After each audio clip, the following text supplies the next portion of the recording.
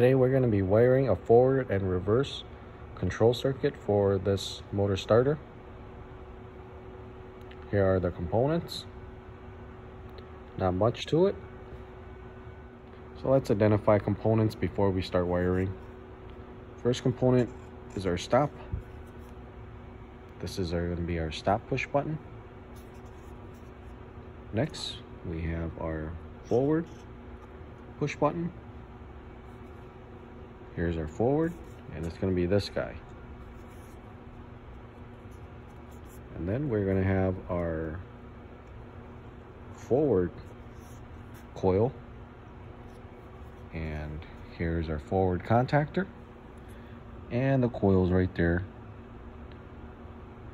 A1 and A2. There's the coil. And then we have overload. There's the overload, and 96 and 95 are the contacts that we are going to be tying into our contactors. Continuing on, we have a reverse push button. I have it labeled here, reverse, and this is going to be the reverse push button. And then we're going to be using a set of normally closed contacts from our reverse contactor, terminals 21 and 22. And here's our reverse contactor. So we are going to be using the normally closed contacts.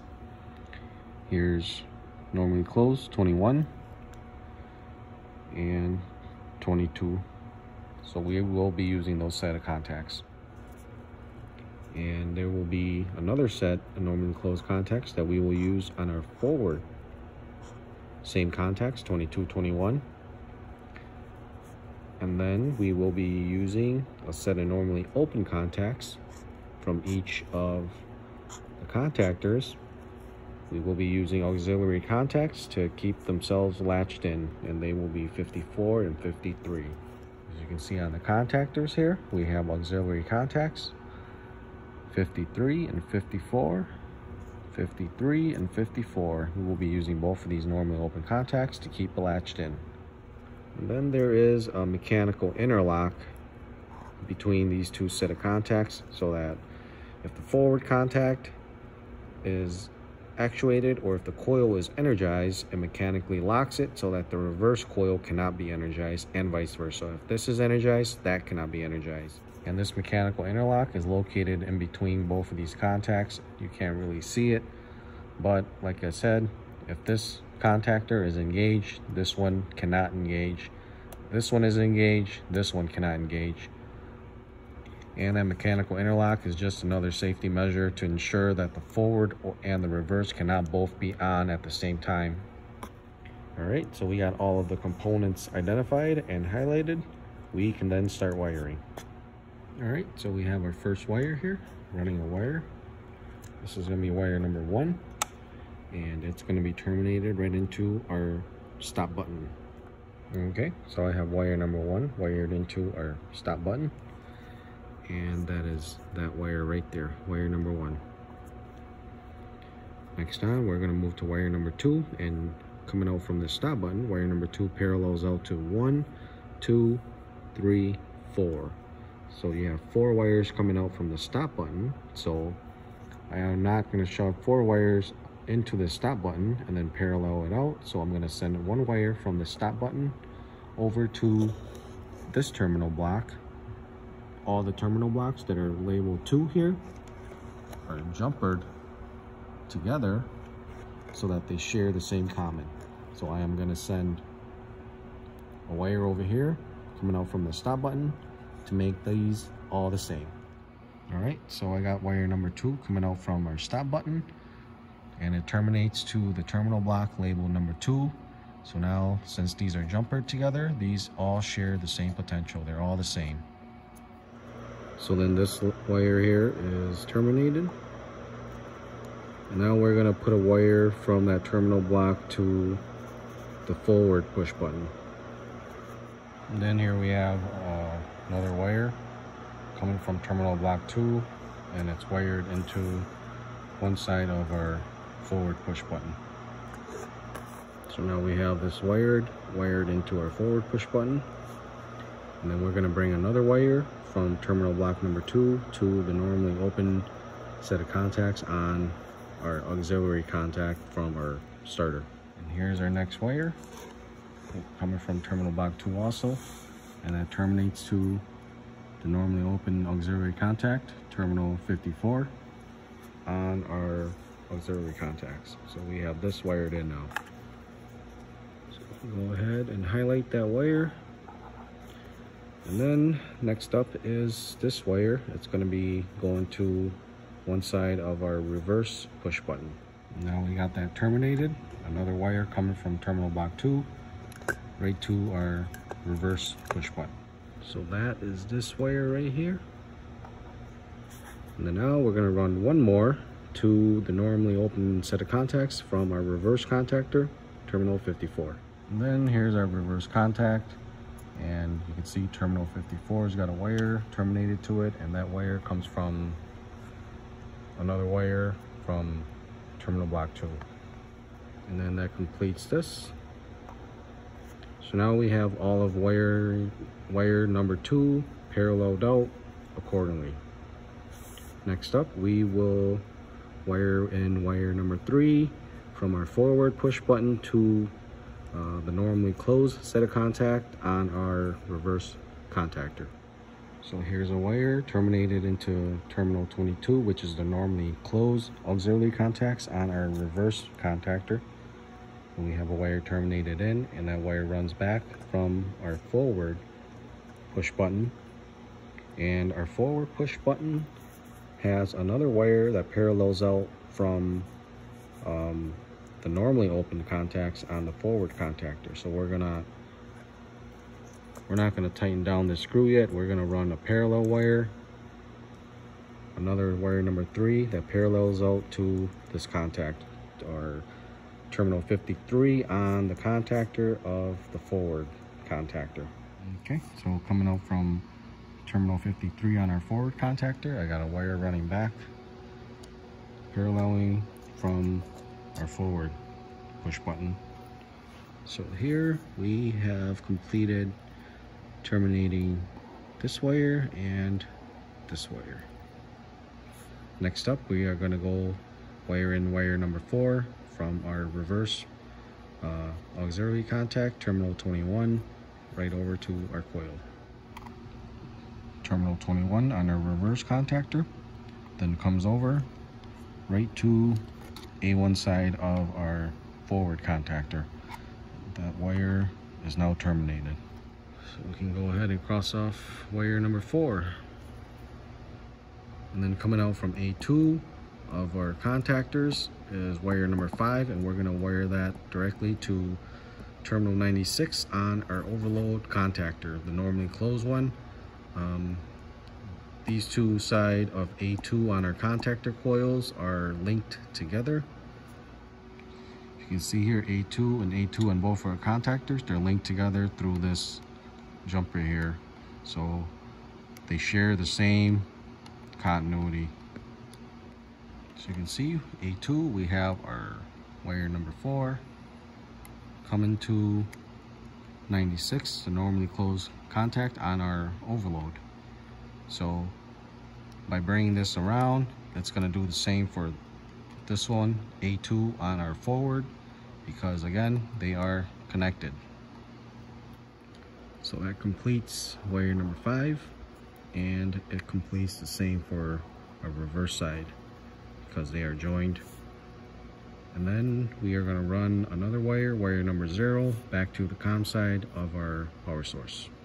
So here we have wire number 0 coming out from terminal 95 on our overload, and that runs back all the way to the COM side, and it's labeled 0 on the terminal block. So that wire is now complete. Now it's time to do the same for our reverse push button. We're going to parallel 2 wires out from our reverse push button to terminal 53 on our normally open auxiliary contact on our starter, reverse starter, and we are going to bring a wire to terminal 22 on our forward normally closed contacts Alright, so coming out from our reverse push button, we have one wire that terminates to 22, terminal 22 on our forward contactor. And then we have another wire paralleling out to terminal 53 on our reverse contactor.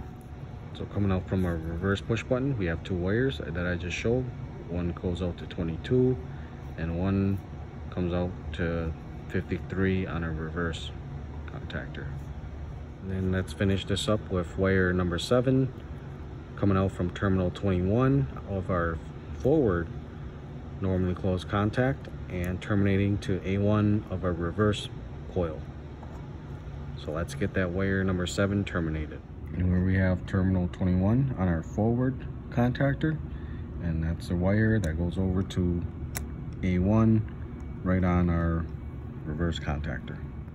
So we do have our controls all wired up, and this is how it looks like.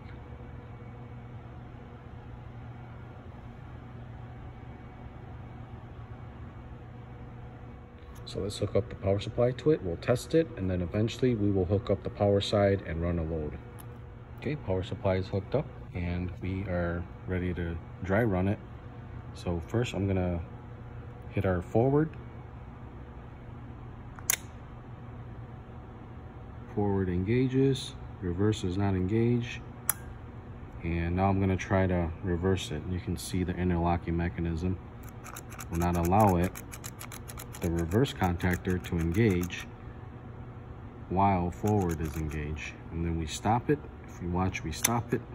Now the forward disengages. And now we can come and reverse it.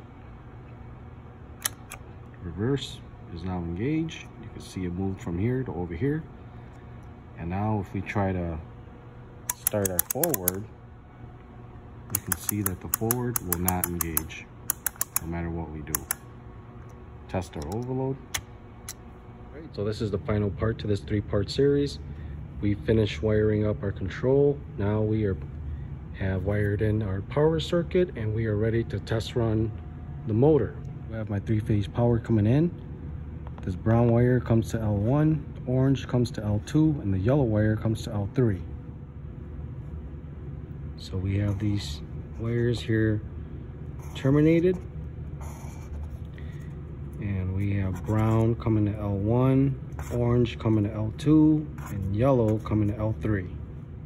And if you look from the back here, these forward and reverse contactors, they come with these jumpers that will bridge them together. So run power to L1, 2, and 3 on our forward contactor, and it bridges over to our reverse contactor. So we also have L1, 2, and 3. We don't need to run separate wiring over here.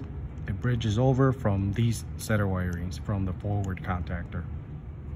So then now we have L1 on our reverse contactor, L2 on our reverse contactor, and L3.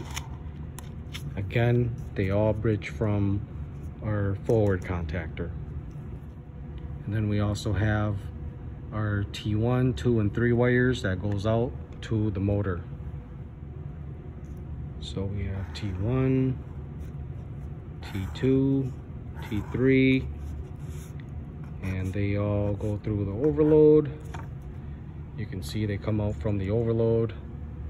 T1, 2, 3 is connected right here, and they go out to the motor from the overload.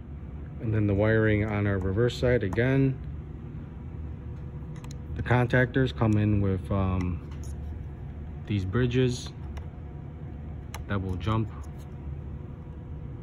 power from T1, 2, and 3 over to our reverse contactor. And on the T1, 2, and 3 side of our reverse contactor is where the magic happens, where the reversing happens.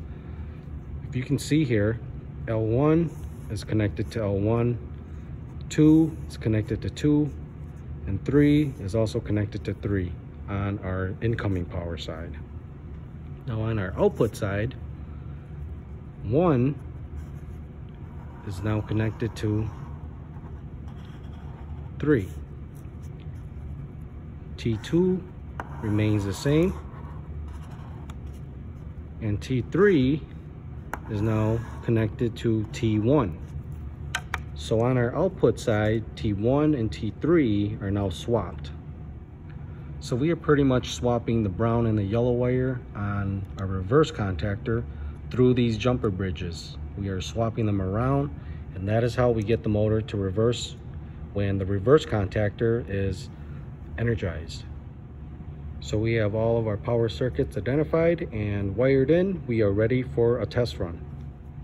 All right, we have control voltage connected to our terminal block. So now we have control voltage established. We also have incoming power, main power to our contactor established, and we are ready to rock and roll. So we're gonna go ahead and test it in forward. Now we are in forward, and notice with reverse, we cannot put the motor in reverse because we have the mechanical and the electrical interlock that prevents the motor from reversing when it's already in forward. We would have to come and stop it, and then we can go in reverse. As you can see that the motor is now in reverse, and we can no longer try to start it in the forward.